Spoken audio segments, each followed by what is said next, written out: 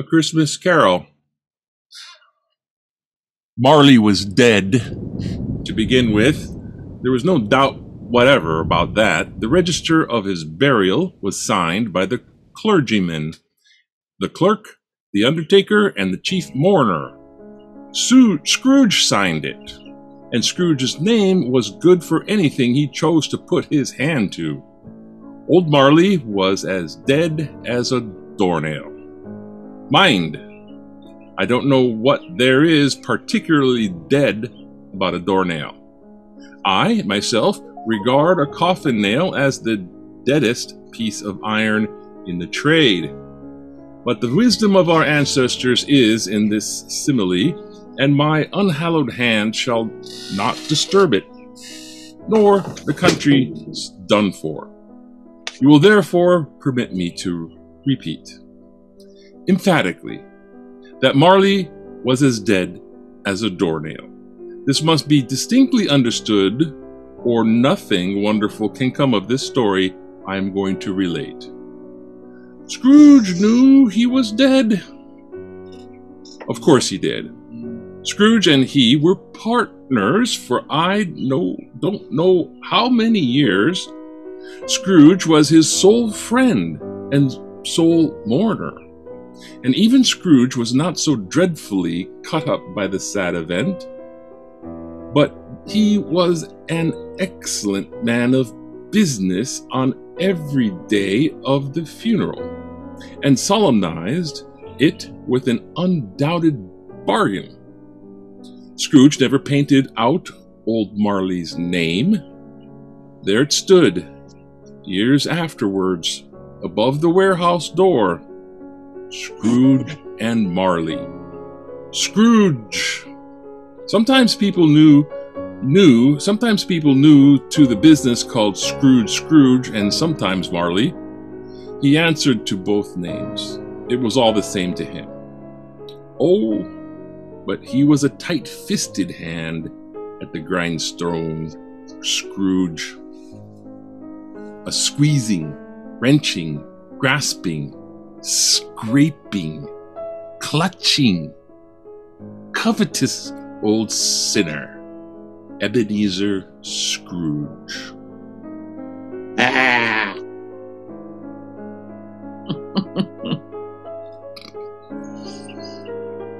Once upon a time, of all the good days in the year, on Christmas Eve, old Scrooge sat, busy in his counting house. It was cold, bleak, biting, foggy weather. The fog was so dense it came pouring in at every chink and keyhole. The door of Scrooge's counting house was open that he might keep his eye upon his clerk, who, in a dismal little cell beyond, was copying letters. Scrooge had a very small fire, but the clerk's fire was very much smaller. But he couldn't replenish it, for Scrooge kept the coal box in his own room. And so surely as the clerk came into the room... Cratchit? Yes, sir? What do you want? Just a bit more coal, sir. Cratchit? Yes, sir? I am beginning to wonder if I can afford the luxury of a clerk. Wherefore the clerk put on his white comforter and tried to warm himself at the candle, in which effort, not being a man of strong imagination, Cratchit sneezes and he blows out the candle. He failed. "A Merry Christmas, Uncle! God save you!" cried. "Merry Christmas, Uncle! God save you!" Bah! Humbug. Humbug Christmas? Oh, Uncle, you don't mean that, I'm sure. I do. Merry Christmas. What right have you to be merry? You're poor enough. Yes, so then what right have you to be dismal?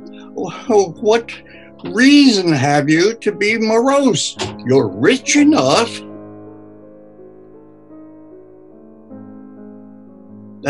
Well... Rich enough. Oh! Scrooge! Scrooge, having no better answer ready on the spur of the moment, said... again, and followed it up with... Humbug. Don't be cross, Uncle. What Don't else be cross. can I be when I live in such a world of fools as this? Merry Christmas. Out upon Merry Christmas. What's Christmas time to you?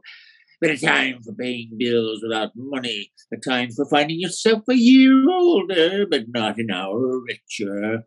Every idiot who goes about with Merry Christmas on his lips should be boiled in his own pudding and buried with a stake of holly through his heart. Uncle! What? Nephew, keep Christmas in your own way and let me keep it in mine. Keep it, but you don't keep it.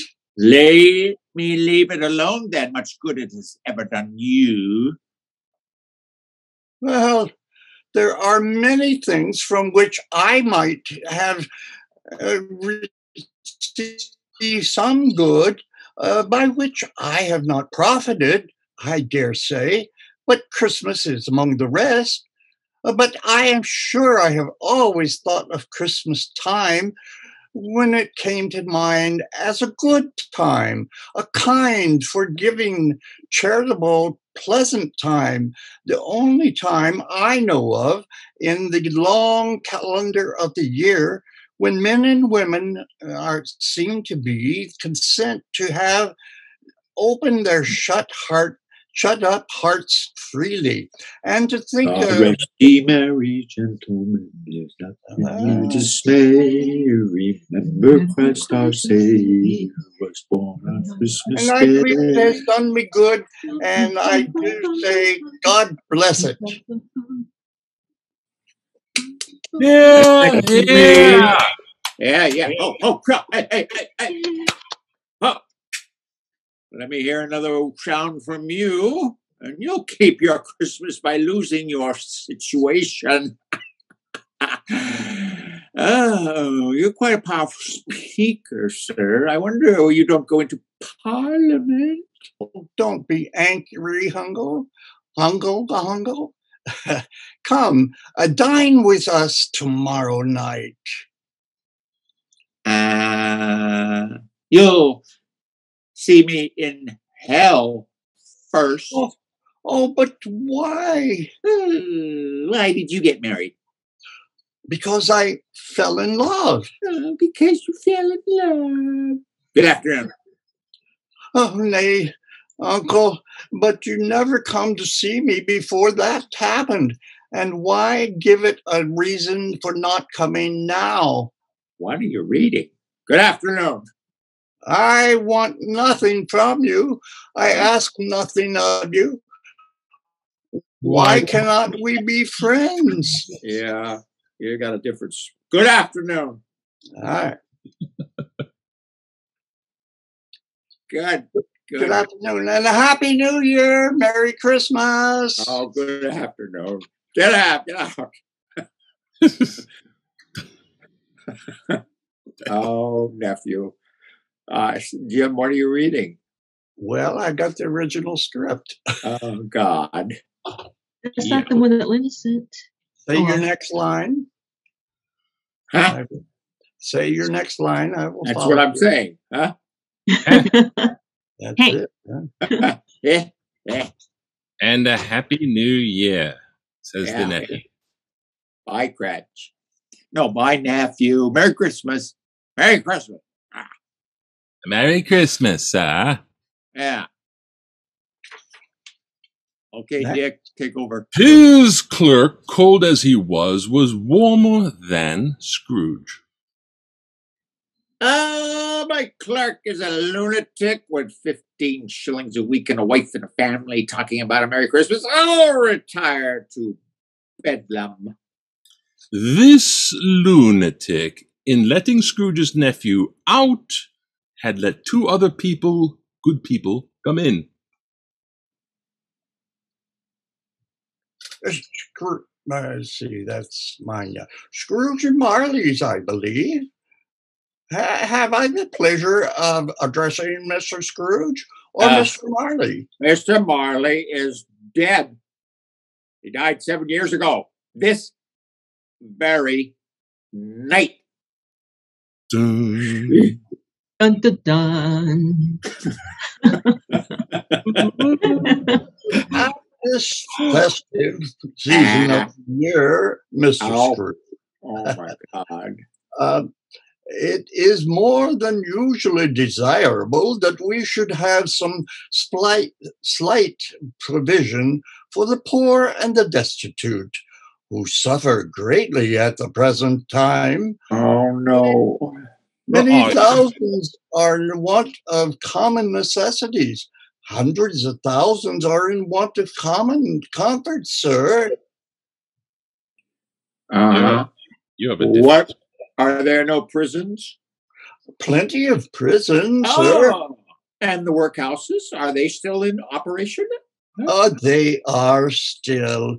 I wish I could say they were not. Oh, good. I was afraid from what you said at first that something had occurred to stop them in their useful course. I'm very glad to hear it.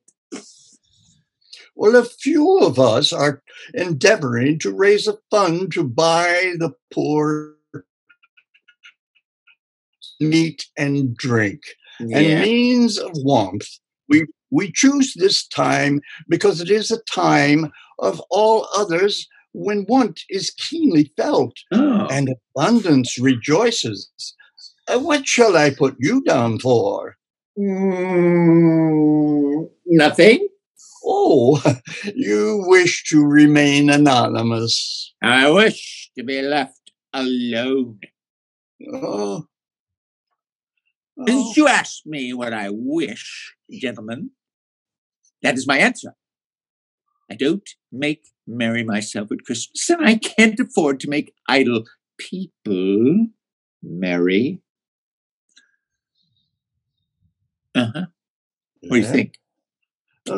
Many can't go to the. Many would rather die. Mr. Scrooge? It's Keith, number one. Want me to do one? Question number one. Mr. Scrooge, Mr. Scrooge, we must make some slight provision for the poor and destitute. They suffer greatly at this present time. Well, true. I help support those establishments I mentioned. They cost enough. Those who are badly off must go there. 2. Jim. 2. Many can't go there, and many would rather die. Well, if they would rather die, they had better do it and decrease the surplus population. Besides, excuse me, I don't know that. But you might know it. Well, it's not my business. It's enough for a man to understand his own business and not to interfere with other people's. Mine occupies me constantly. Good afternoon. Seeing clearly that it would be useless to pursue their point, the good people withdrew. The cold became intense. Oh. Cratchit? Yes, sir. What, Cratchit? What are you doing? Flipping the page. Just. Are you copying letters? I'm copying letters, sir. See? Cratchit? What? Yes, sir. Work. Foggier yet and colder, piercing, biting, cold. A young boy and musicians knock at the door. Cratchit answers it. Musicians start to play. Do we have a young boy? God rest you, merry gentlemen. Let nothing you dismay. Merry Christmas, sir. Oh, no. That's a good roll.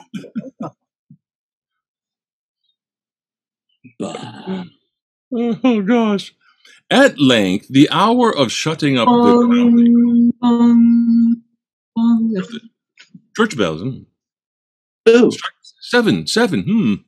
At length, the hour of shutting up the counting house has arrived. With an ill will, Scrooge dismounts from his stool and tactfully admits the fact that the expectant clerk in the tank, who insistently snuffs his candle out. You'll want all day tomorrow, I suppose. If quite convenient, sir. It's not convenient. It's not fair. And if I was to stop half a crown for it, if you think yourself ill-used, and if you don't take me, I'll use when I pay a day's wages for no work. The clerk observed that it was only once a year. It's only once a year, sir. That's a poor excuse for picking a man's pocket every 25th of December. Bah.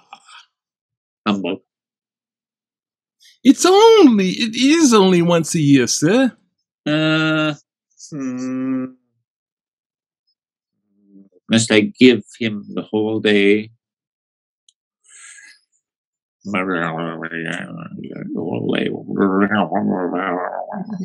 Okay, I suppose you must have the whole day. Be here all the earlier next morning. Yes, sir. I promise. Bah. Merry Christmas. Humbug. God rest ye merry gentlemen, nothing to dismay. The office was closed in the twinkling, and the clerk, with the long ends of his white comforter dangling about his waist, ran home to Camden Town as hard as he could pelt, to play at Blind Man's Bluff. The musicians continue to play joyously as he passes them. Scrooge hits the lead musician on the shins with his cane as he passes by them. Music changes to a somber tune. Scrooge took his melancholy dinner in his usual melancholy tavern, and having read all the newspapers and beguiled the rest of the evening with his banker book, went home to bed. Scrooge chews on a toothpick. He lived in a house which had once belonged to his deceased partner, Jacob Marley. It was old and dreary. Nobody lived in it but Scrooge. The old fog and frost so hung about the black old gateway that the yard was so dark, and that even Scrooge, who knew its every stone, was forced to grope with his hands all the way to the threshold. A door is carried on stage. Sorry. Music! Now, it is the fact that there was nothing at all particular about the knocker on the door, except that it was very large. It is also a fact that Scrooge had a little of what is called fancy about him, as any man in the city of London.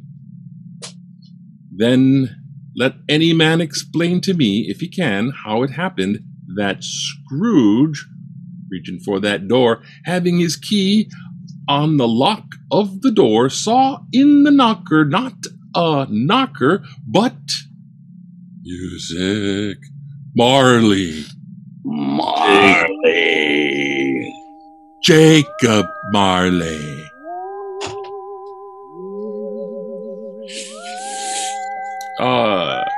Marley? Marley's face. That's the one. Oh, sorry. My bad. Saw in this face.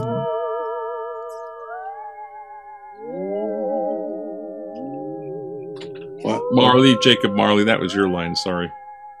Marley's face, as Scrooge looked fixedly at this phenomenon, it was the knocker again.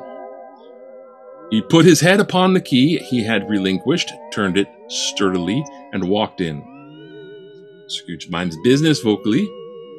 There was nothing on the back of the door, so he said, Ooh. Ooh. And it closed with a bang. Scrooge was not a man to be easily frightened. Huh. He walked across the hall and up the stairs, slowly too, not carrying a button for the darkness is cheap. And I like it. But before he shut his heavy door, he searched his rooms to see that all was right. Sitting room, lumber room, bedroom. Bedroom's good. All as they should be. Nope. Nobody on the windowsill. Nobody up the fireplace. Nobody under the bed. Ooh. Sounds like a song. Nobody in his dressing gown, which was hanging up on the suspicious attitude against the wall. What do we got a line? Bob. Bob. Quite satisfied, he closed the door and locked himself in, as Scrooge does. Double locked himself in, which was not his custom. He took up his gruel, for Scrooge had a cold in his head, and sat down before the fire. That humbug. Oh, no. Humbug. It's humbug still. I won't believe it. His color changed, though, when, without a pause, it came on through a heavy door and passed into the room before his eyes. Marley's ghost. Oh no. What do you want from me? Oh, much. Marley's voice, no doubt about it. Who are you? Ask me who I was. Who were you then? You're certainly particular for a ghost. In life, I was your partner, Jacob Marley. Can you sit down? I can. Well, try it then. You don't believe me, observed. I do not. You don't? What evidence have you of my reality beyond that of your senses? I don't know. Why do you doubt your senses? Because a little thing affects them. You may be an undigested bit of beef, a blot of mustard, a crumb of cheese, a fragment of an underdone potato. There's more gravy than grave. About you, whatever you are. You see this toothpick? I do. You're not looking at it. But I see it, notwithstanding. Well, I have but to swallow this and be for the rest of my days persecuted by a legion of goblins, all of them my own creation. Humbug, I tell you. Humbug.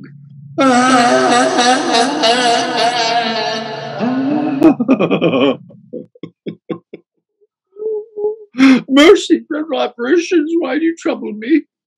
Man of the worldly mind, do you believe in me or not? I do, I must. But why do spirits walk the earth, and why do they come to me?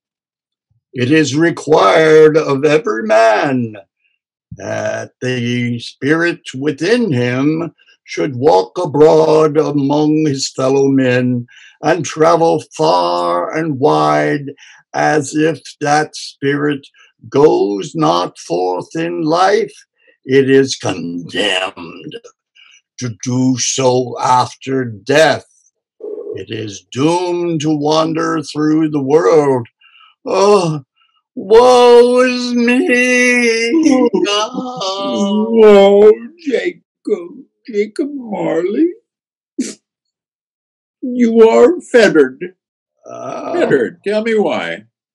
I wear the chain I forged in life.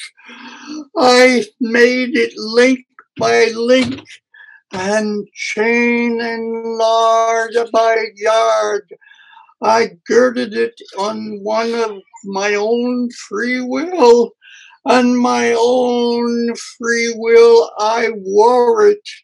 Its pattern strange to you? Jacob. Oh, Jacob Marley, tell me more. Speak comfort to me, Jacob. You know the weight and length of the strong coil you bear yourself? It was full as heavy and as long as this 7 Christmases Eve ago. You have labored on it since. It is a ponderous chain. I'm really lost now. 7 years dead and traveling all the time?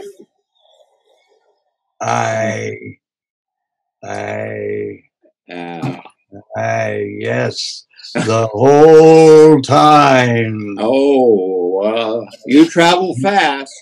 Well, on the wings of the wind. Oh, you might have got over a great quantity of ground in 7 years if you hadn't been so slow. Oh, God. Oh, Captain.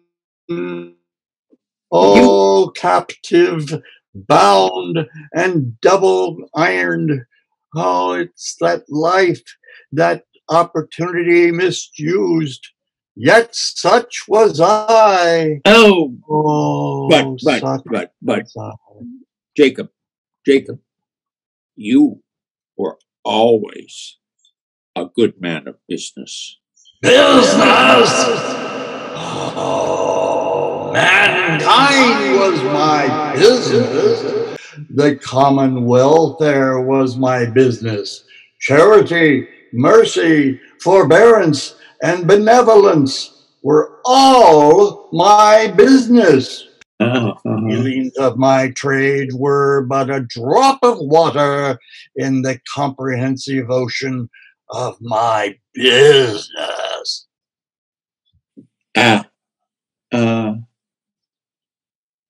I don't like that. Hear me. My time is nearly gone. Well, I will. But look, don't be so hard upon me. Don't be flowery, Jacob. Pray, please. That is the light part of my penance. I am here tonight to warn you that you have yet a chance and hope of escaping my fate. Oh, chance and hope of my procuring Ebenezer. Oh, thank you, Jacob. You were always a good friend to me. You will be haunted by 3 spirits. Is that the chance and hope you mentioned, Jacob? It is. Well, you know what? I think I'd rather not. Without their visits, you cannot hope to shun the path I tread. Expect the first tomorrow when the bell tolls 1. Couldn't I take them all at once and have it over, Jake? I expect the second one on the next night at the same hour. The third upon the next night, when the last stroke of 12 has ceased to vibrate. Look to see me no more, and look that for your own sake you may remember what has passed between us. Remember me. Remember me. Scrooge followed to the window and looked out. The air was filled with phantoms, wandering hither and thither in restless haste, and moaning as they went. Every one of them wore chains like Marley's ghost. The misery with them all was that they sought to do good in human matters and had lost the power forever. Scrooge tried to say but stopped at the first syllable. And being much in need of repose, went straight to bed and fell asleep upon the instant.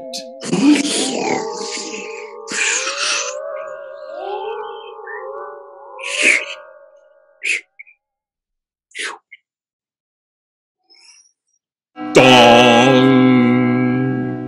Well, it was past 2 when I went to bed. 12? Oh, this clock is wrong. My school must have got into the works. 12. What? Is it possible that I can have slept through the whole day and far into another night? Is it possible that something has happened to the sun? And this is 12 at noon with no sun. There will be no days to count by, with no days to count. Then any demand for payment, starting in 3 days' time, pay to Ebenezer Scrooge, and so on and so forth, will become as worthless as United States security. United States security. No. Puzzled, Scrooge scrambled back to bed and thought it over and over and over, and could make nothing of it. Marley's ghost bothered him exceedingly. Every time he resolved within himself that it was all a dream. It was all a dream. His mind flew back to it again and presented the same problem to be worked all through. Was it a dream or not?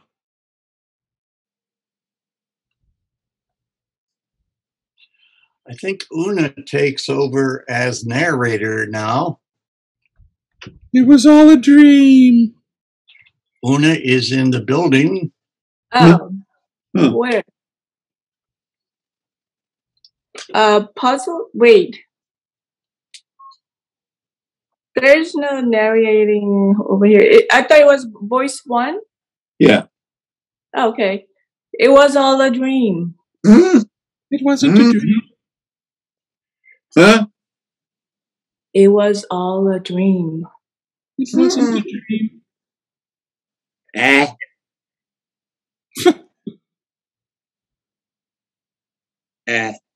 Oh, Scrooge lay in this state until the chime had gone 3/4 more, and when he remembered on a sudden, the ghost warned me I would have a visitor when the bell tolled 1. We'll just wait and see. At length, 4 quarters broke upon his listening ear. Quarter past. Ding dong! Half past. Ding dong! Quarter to it. Ding dong! The hour itself, nothing else. The hour bell sounded with a deep, dull, hollow, melancholy 1. Scrooge found himself face to face with an unearthly visitor, as close to him as I am to you now. And I am standing in the spirit at your elbow. Are you the spirit whose coming was foretold to me? I am.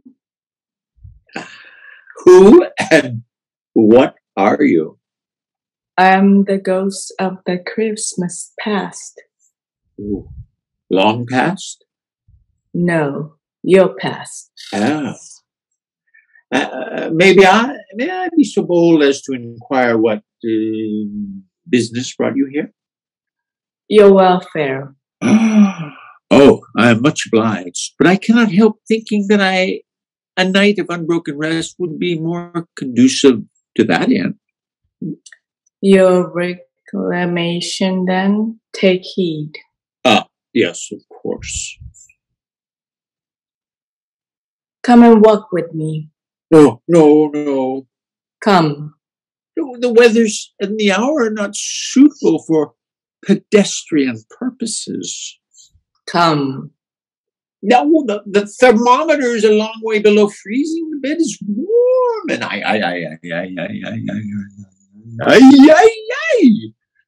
I am dressed, but lightly, only in slippers, dressing gown, and nightcap. Walk. I have a horrible cold. No, not out the window, I'll fall. Bear but a touch of my hand there, and you shall be upheld in more than this. As the words were spoken, they passed through the wall and stood upon an open country road with fields on either side. And it was clear, cold, winter day, with snow upon the ground. Good heavens! I was bred in this place. I was a boy here. He was conscious of 1,000 odors floating in the air, each one connected with 1,000 thoughts and hopes and joys and cares long and long forgotten. Your lips is trembling, and what is that upon your chin? It's a pimple. Come, you remember the way? Remember it? I could walk it blindfold. Strange to have forgotten it for so many years. Let us go on. They walked along the road, Scrooge recognizing every tree and post and gate. Some shaggy ponies trotted towards them, with boys upon their backs who called out to other boys in the county gigs and carts. I know these boys. These are but shadows of the things that have been. They have no consciousness of us.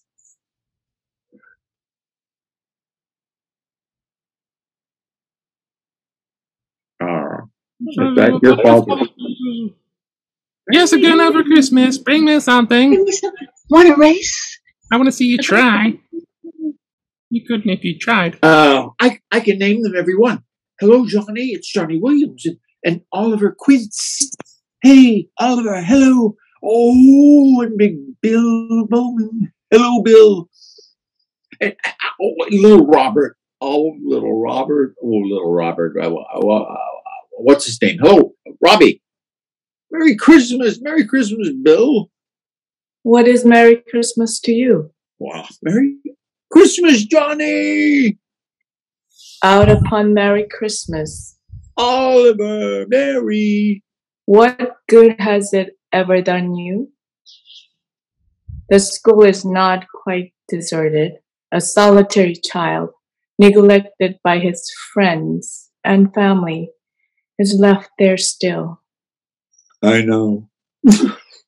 Suddenly, there was an earthly savor in the air, a chilly bareness in the place. Before them was disclosed a long, bare, melancholy room. My school, my old boarding school. And not too much to eat. Oh, no. A lonely boy was reading near a feeble fire. Scrooge recognized this, his poor forgotten self, as he had used to be. Suddenly, a man in foreign garments, wonderfully real and distinct to look at, stood outside the window with an axe stuck in his belt, and leading by a bridle an ass laden with wood. Why, it's Ali Baba. It's dear old honest Ali Baba. Yes, yes, I know. Oh, one Christmas time when I was left here all alone, a solitary child, he did come for the first time just like that, poor boy. Oh, and that's the parrot, Robinson Crusoe's parrot, green body, yellow tail, and a thing like lettuce growing out of the top of his head. Oh, there he is. It would have surprised his business friends to hear Scrooge expending all the earnestness of his nature on such subjects. Squawk! Hooah! Hoop! Halloo! Oh, and Little Red Riding Hood, there she is. She came to me one Christmas Eve to give me information of the cruelty of that wolf who ate her grandmother. Oh, she was my first love. If I could have married Little Red Riding Hood, I should have known perfect bliss, but it was not to be. Poor boy, I wish, but it's too late now. What is the matter? Nothing. There was a boy singing a Christmas carol at my door last night. I should like to have given him something. That's all. Let us see another Christmas. Scrooge's former self grew larger at the words, and the room became a little darker and more dirty. How all this came about, Scrooge knew no more than you do. He only knew that everything had happened so, that there he was, alone again, when all the other boys had gone home for the jolly holidays. Oh, I remember that door. It opened. A little girl came darting in. Dear brother, dear brother, dear brother, I have come to bring you home. Dear brother, to bring you home. Home? Little Fan? Yes, home for good and all. Home forever and ever. Father is so much kinder than he used to be. That's home's like heaven. He spoke so gently to me one dark night when I was going to bed that I was not afraid to ask him once more if you might come home. And he said, yes, you should, and sent me in a coach to bring you. And you are to be a man and are never to come back here. And we're to be together all Christmas long. Oh, you are quite a woman, Little Fan. She dragged him to the door and to the carriage that carried them swiftly home. Always a delicate creature, whom a breath might have withered, but she had a large heart. So she had, you're right. She died a woman and had, as I think, children. One child. True, your nephew. Scrooge seemed uneasy in his mind and answered briefly. Yes. In a moment they left the school. Behind them were in the streets of a city. It was evening. The ghost stopped at a certain warehouse door and asked, Do you know this place? Know it? Was I apprenticed here? Ooh, why, it's old Fezziwigs. Bless his heart, it's Fezziwig alive again. Ooh, 7!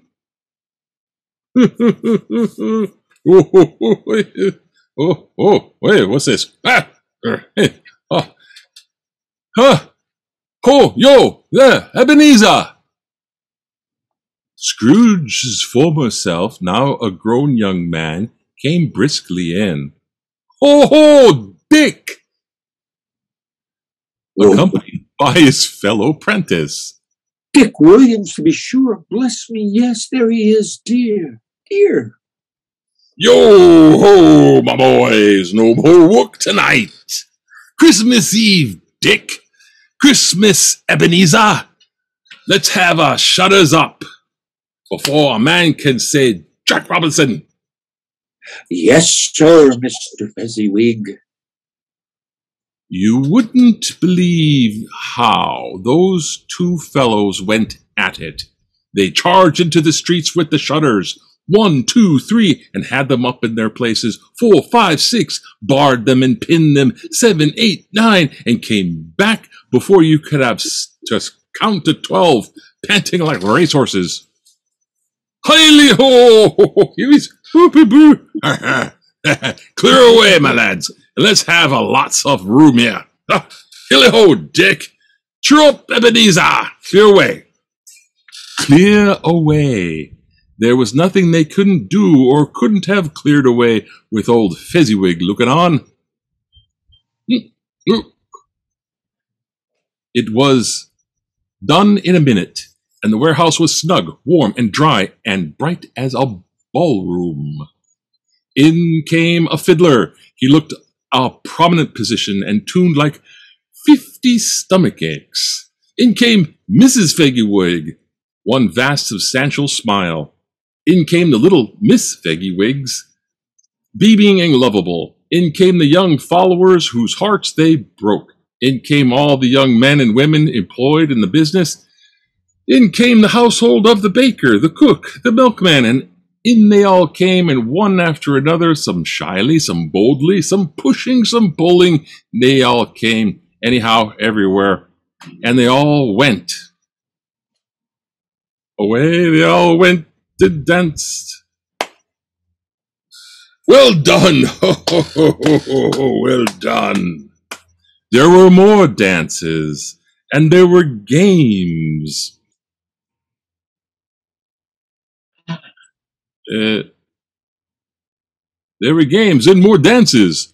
Yeah. And there was cake and hot punch. And there were mince pies and plenty of beer and more dances. But the great effect of the evening came after the roast and boiled, when old Fezziwig stood out to dance with Mrs. Fezziwig. An artful dog, mind. Sort of man who knows his business better than you or I. Well done, Mr. Fezziwig.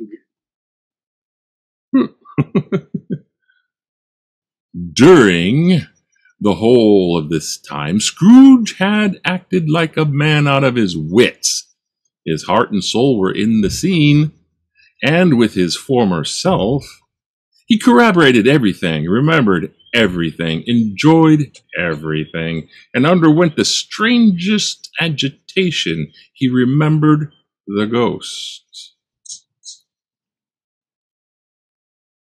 Dancing for Mr. Fezziwig is almost as hard as working for him.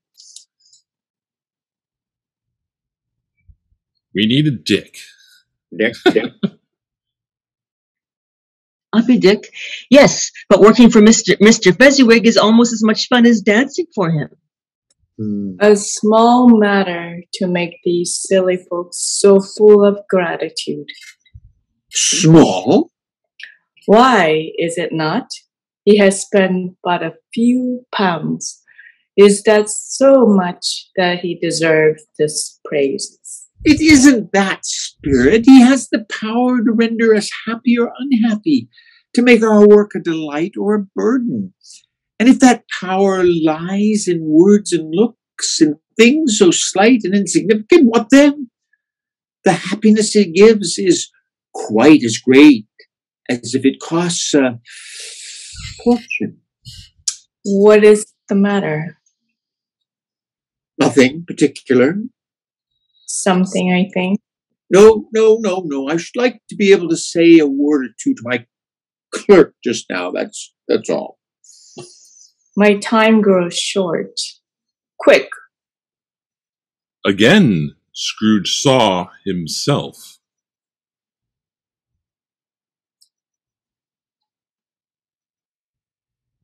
He was older now. Oops. He was older now. His face had begun to wear the signs of care and avarice. He was not alone, but by his side was a fair young girl. Belle. It matters little, to you very little. Another idol has displaced me, and if it can cheer and comfort you in time to come, as I would have tried to do, I have no just cause to grieve. What idol has displaced you? A golden one. This is the even-handed dealing of the world. There's nothing on which it is so hard as poverty, and there is nothing it professes to condemn with such severity as the pursuit of wealth. You fear the world too much. All your other hopes have merged into that one great hope of being beyond the reach of adversity. I have seen your nobler aspirations fall off one by one until the master passion, gain, engrosses you. Have I not? What then? Even if I have grown so much wiser, what then? I am not changed toward you. Am I? You are changed. Our contract is an old one. When it was made, you were another man. I was a boy. Your own feeling tells you that you are not what you were. I am. How often and how keenly I have thought of this, I will not say. It is not enough that I have thought of it and can release you. Have I ever sought release? In words? No, never. In what then? In a changed nature, in an altered spirit, in everything that made my love of any worth or value in your sight. If this had never been between us, tell me, would you seek me out and try to win me now? Ah, no. You think not? I would gladly think otherwise if I could, heaven knows. But if you were free today, tomorrow, yesterday, can even I believe that you would choose a dowerless girl? No. So I release you with a full heart for the love of him you once were. You may have pain in this, a very, very brief time, and you will dismiss the recollection of it gladly as an unprofitable dream from which it happened well that you awoke. May you be happy in the life you have chosen. She left him, and they parted. Say something. Spirit, show me no more. Conduct me home. Why do you delight to torture me? One shadow more. No more, no more. I don't wish to see it. Show me no more. Belle. The noise in this room was perfectly tumultuous. There was not 40 children conducting themselves like one, but every child was conducting itself like 40. But no one seemed to care. Oh, what would I not give to be one of them?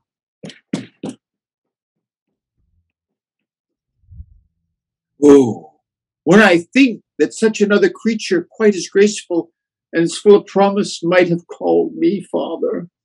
Yes, and been a springtime in the haggard winter of your life. Yes.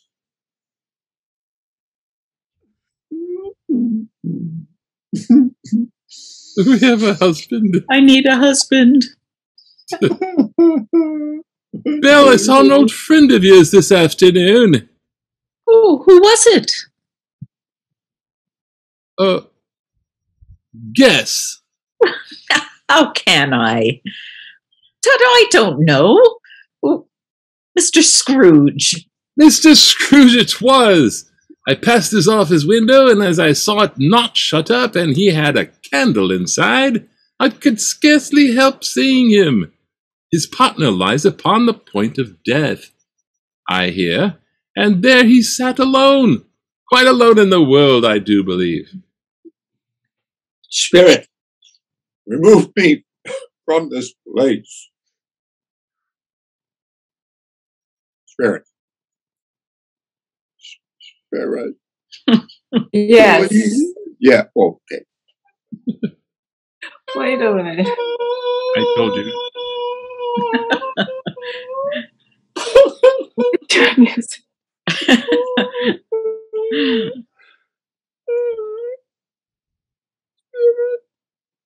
Una, you had the line, I told you these were shadows.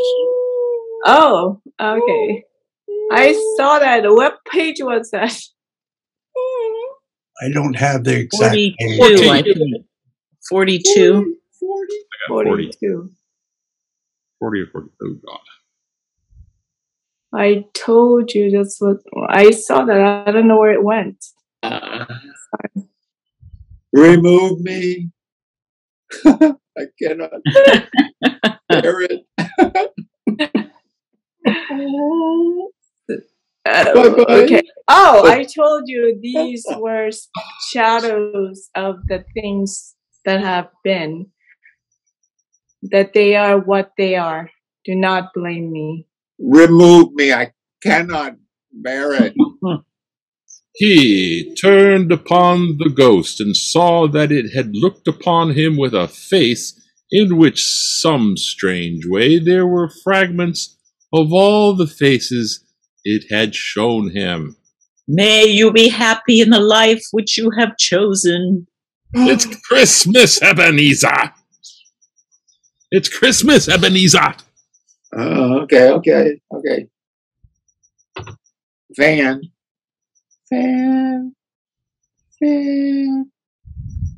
Who's fan? Oh, that's me. I'm sorry. Come home, dear brother. Come home. May you be happy in the life which you have chosen. Leave me. It's Christmas, Ebenezer! Come home, dear brother. Come home. May you be happy in the life which you have chosen. It's Christmas, Ebenezer! May you be happy in the life which you have chosen. Come home, dear brother. Come May you home. be happy in the life you have chosen. It's Christmas, Ebenezer! Come home, dear brother. Come home. Leave me alone. It's Christmas, Ebenezer! Oh, God. He was conscious of the... He was, Leave me. Get out of here. He was conscious of being exhausted. Can't take it anymore. He was exhausted of being in his own bedroom, and he had barely time to reel to bed before he sank to a heavy sleep.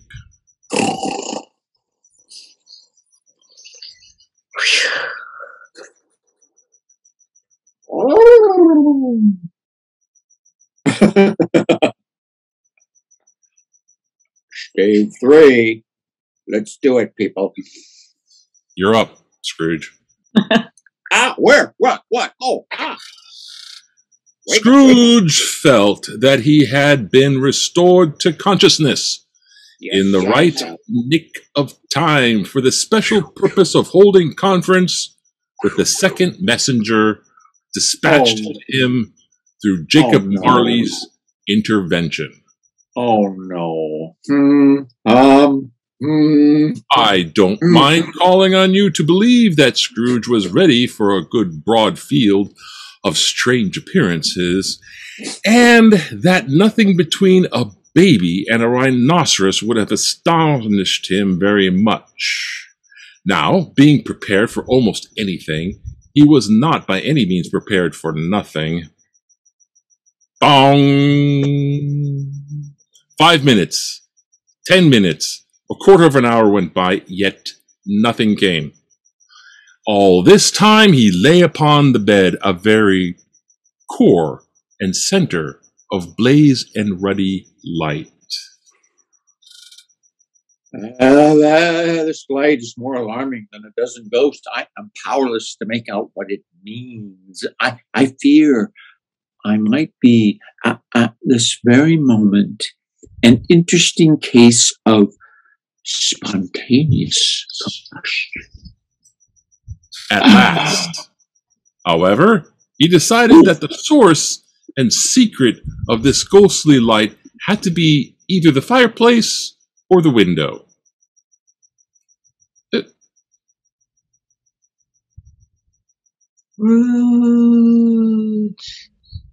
The fireplace or the window? Ebenezer. The fireplace or the window? Ebenezer Scrooge. Oh, oh. Suddenly the room underwent a surprising transformation. Heaped upon the floor were turkeys, geese, poultry, great joints of meat, sucking pigs, long wreaths of sausages, luscious pears, mince pies, plum puddings, barrels of oysters, and seething, steaming bowls of punch. And there, a jolly, giant, glorious Tessie. Whoa! Come forth and know me better, man. I am the ghost of Christmas present. Look upon me. You have never seen the likes of me before. Never. I have never walked forth with the younger members of my family, meaning, for I am very young.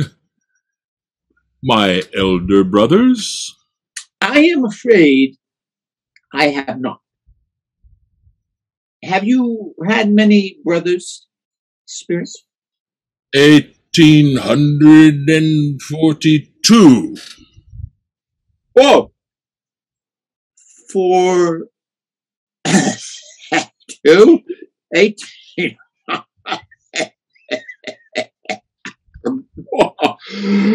Tremendous family to provide for.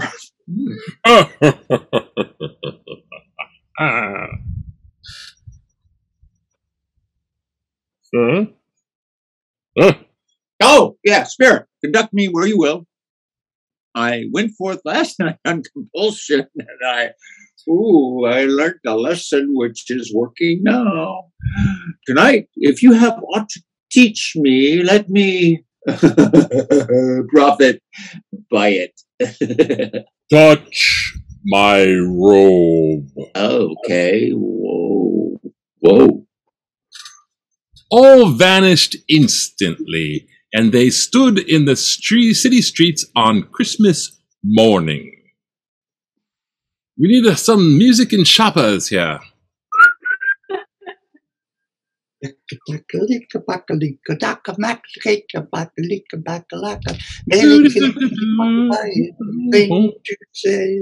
that first pig. shot. Buy Go, that pig. go right here. Get your first shot. Go China right orange. here. Hey. Toys for the boys and girls. Toys for the boys and girls.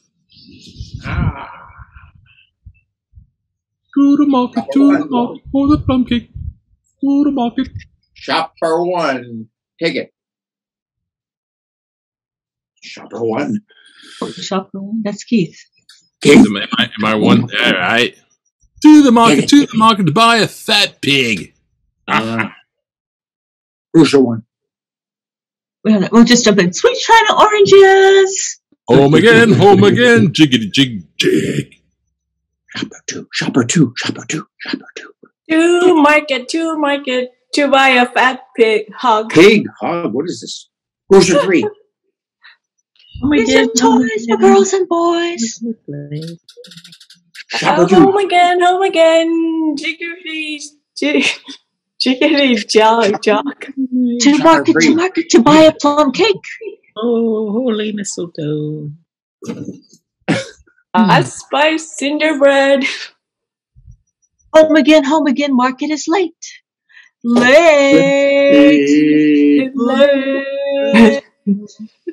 Shopper three. To quarrel on Christmas It is Day. always the same squirrel. Shame to quarrel. Christmas Day. So it is. God love it, so it is. Merry Christmas. Merry Christmas. Merry Christmas. To market. Merry Christmas. Plum bun. Buns. Home again, market is done. Yeah. Is there Ho, ho, mistletoe. Is there a peculiar flavor in what you sprinkle from your torch? There is my own. Wouldn't it apply to any kind of dinner on this day? To any kindly given, to a poor one most. Why to a poor one most? Because it needs it most. Yeah, of course. Perhaps it was the pleasure the good spirit had in showing off his power of this and that led him straight to Scrooge's clerk. For there he went and took Scrooge with him.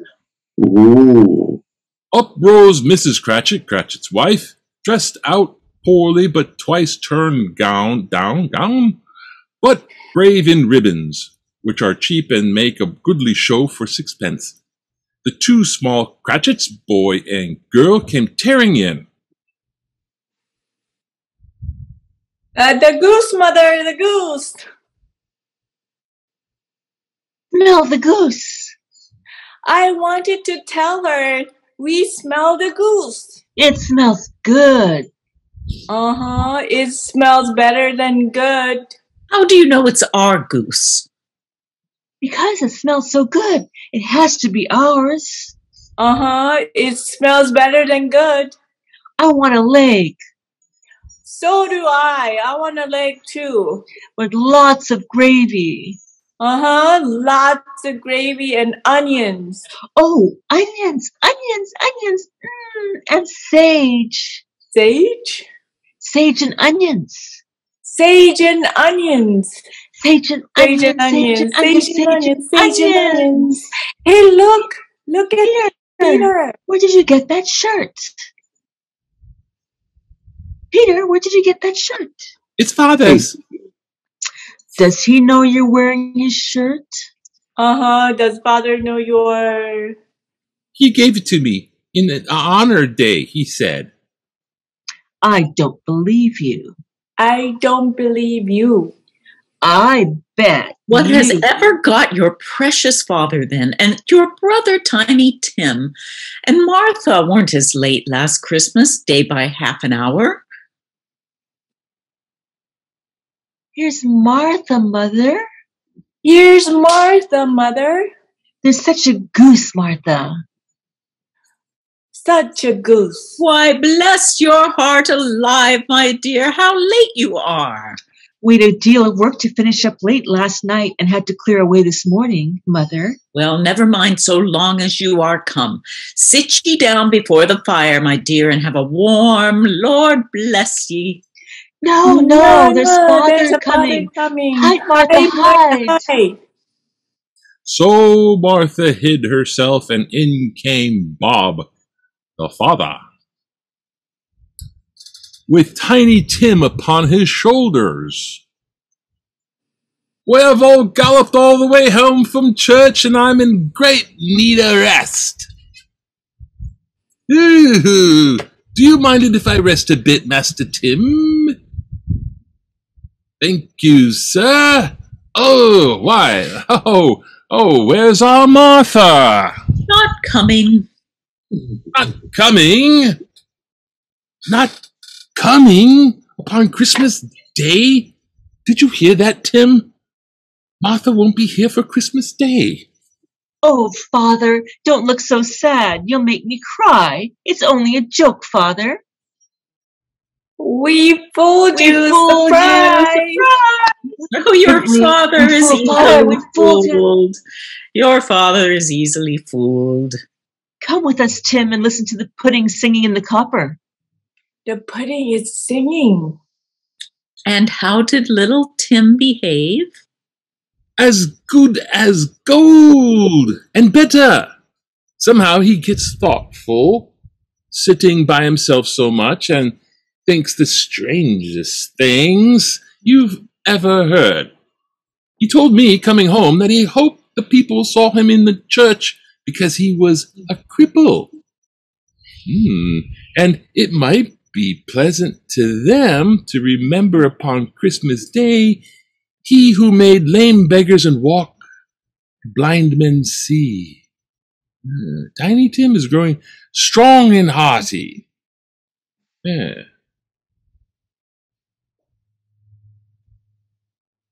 His active little church crutch was heard upon the floor.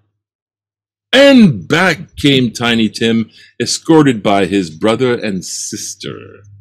Master Peter had gone to fetch the goose, which he soon returned in high procession. And at last, forced a shot over them, at last, the dishes were set on, and grace was said. Bless this food, and bless our family. Amen. A breathless pause.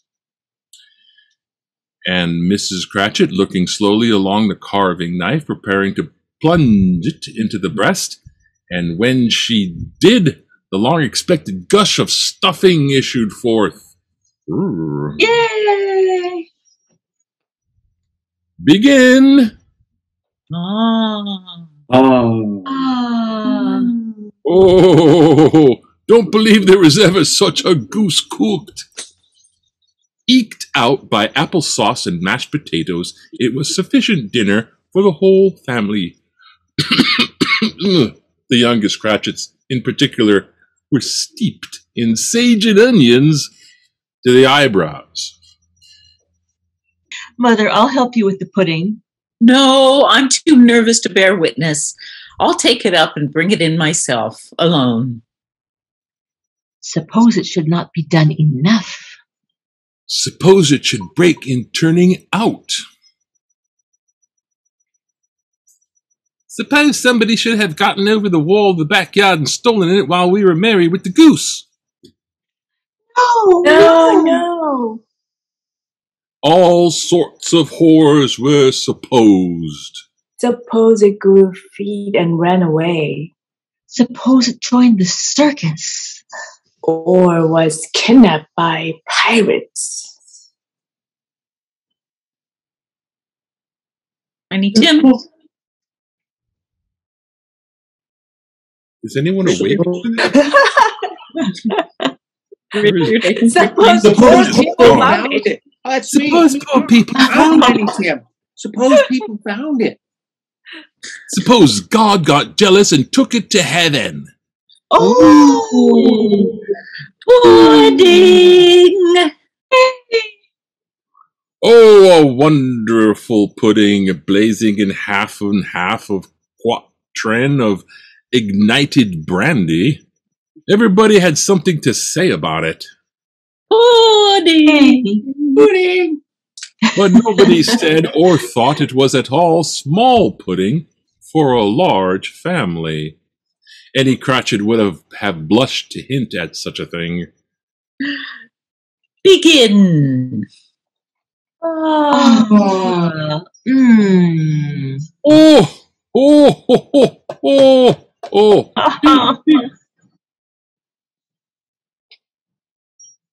oh. Cratchit. I regard, I'm sorry, I was looking for, well, I saw parentheses. I regard this pudding as the greatest success achieved by Mrs. Cratchit since our marriage. Now the weight is off my mind, I will confess. I had my doubts about the quantity of flour. At last, the dinner was all done, the hot punch being tasted and considered perfect. A shovelful of chestnuts were thrown upon the fire, and all the Cratchits drew around the hearth. Are these all the glasses? He broke the other one. I did not. You did too. You were the one who knocked it off the table. But you were the one who put it on the table. She asked me to bring it to her. I didn't ask you to put it there. All right. No matter. These will do as well as if they were a whole set of golden goblets. Bob served it out with beaming looks, while the chestnuts on the fire sputtered and crackled noisily. A Merry Christmas to us all, my dears. God bless us. God bless us, everyone, said Tiny Tim, the last of all. He sat very close to his father's side. Bob held his withered little hand in his, as if he loved the child and dreaded that he might be taken from him. Spirit, tell me if Tiny Tim will live.